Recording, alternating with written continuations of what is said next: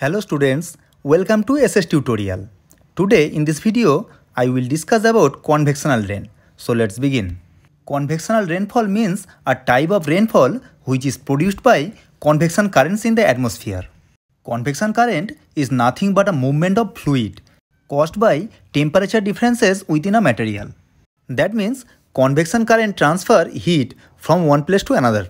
Convection current is found in gases, liquids and molten rocks.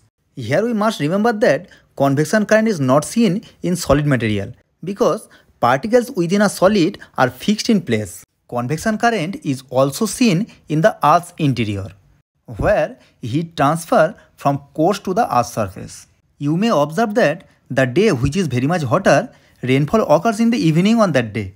This is an example of convectional rain. Let's know how convectional rainfall occurs. The sun heats up the land surface as well as water bodies throughout the day. Surrounding air of the land and water bodies also being heated. Due to solar insolation, evaporation takes place from the water bodies and water vapor mixes with the warm air.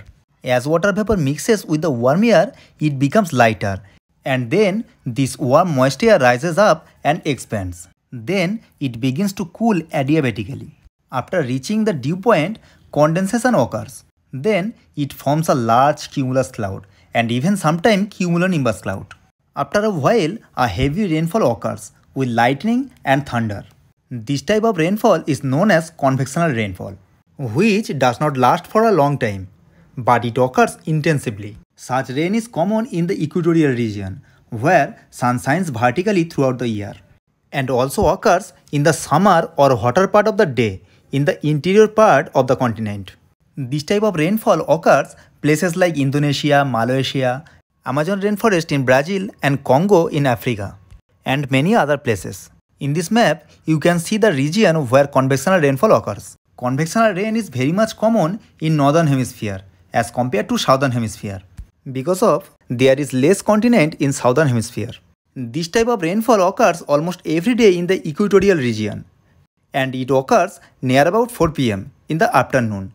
That is why this type of rainfall also known as 4 o'clock rain. After the convectional rainfall, temperature falls suddenly, which makes comparatively pleasant weather. The lungs of the earth, Amazon rainforest, originates due to convectional rain as it occurs almost every day with intensively. That's all for today. Hope you like this video. Thanks for watching.